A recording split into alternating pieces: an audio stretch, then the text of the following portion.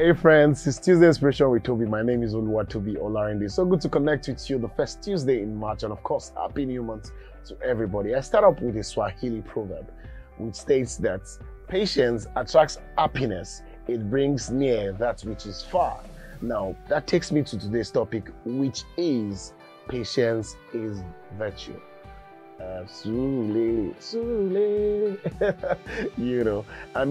I just want to talk about this and make you understand what it really means to have patience.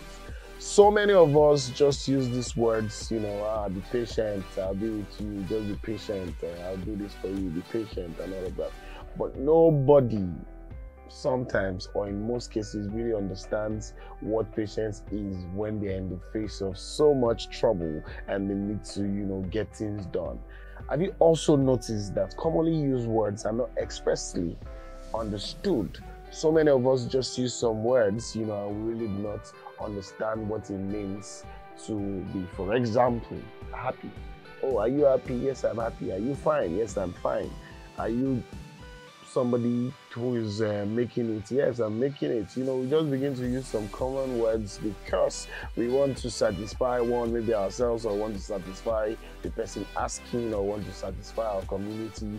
Or in Africa, they told us that as men, or maybe in the world over, told us that as men, you need to bottle up something, you've got to be patient and all of that. But not so many people understand what it means to be patient. Now, let's bring it to human capacity development. If you know that you have anger issues, for example, you already recognize the fact that, yes, it is anger issues that is my problem. You know that, it is indecision that is my own problem, or making hasty decisions that is my own problem. Regardless of whatever situation you're faced with, you already know what triggers you. You already know what makes you run out of patience. You already know what makes you not to be somebody who is patient. When you understand that word, which is patience, would simply mean, in my own language, deliberately building up a stress-free life for yourself. I'll say that again. Patience, in my own words, will be deliberately building a stress-free life for yourself. Now, people will say, life is full of ups and downs. How am I supposed to build a deliberately free life or stress-free life? There's always problem. There's always problem. They finish. And you begin to tell yourself all these beautiful lies.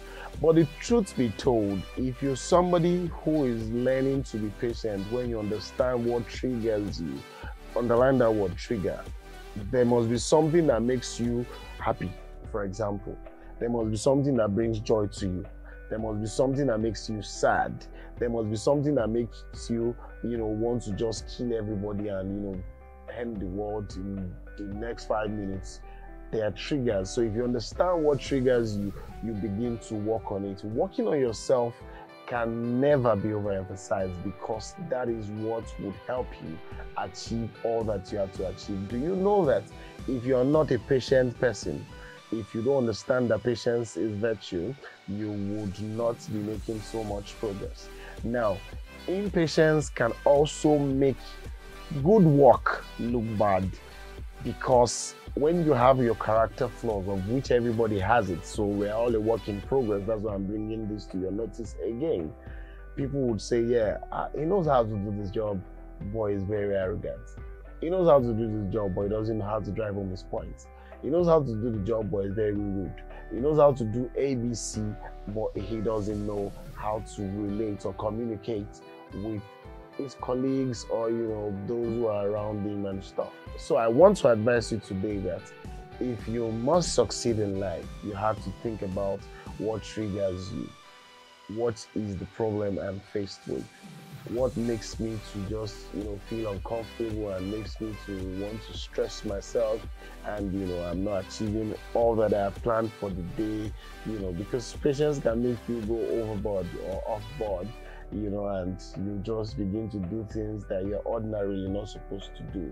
Now, you have to be somebody who is very calculating. You have to be somebody who is very determined. You have to be somebody who is determined in the sense that I know my triggers. I'm going to watch out for my triggers, and I understand that patience is virtue. So I will work on myself, and I will build patience, and I get the best out of life, which in turn I would impact others. If you build patience for yourself today and you learn to be patient, it's so much good in the land. So ladies and gentlemen, my name again is Oluwatobi Olarende. I'm learning to also be more patient so that things will just follow the natural sequence. And I'm going to make the right decisions. So it's right time for me to go. I want to be patiently waiting for you, your comments and all of that. So I'll see you next week Tuesday. My name again is Oluwatobi Olarende. Thank you for joining me. Bye guys.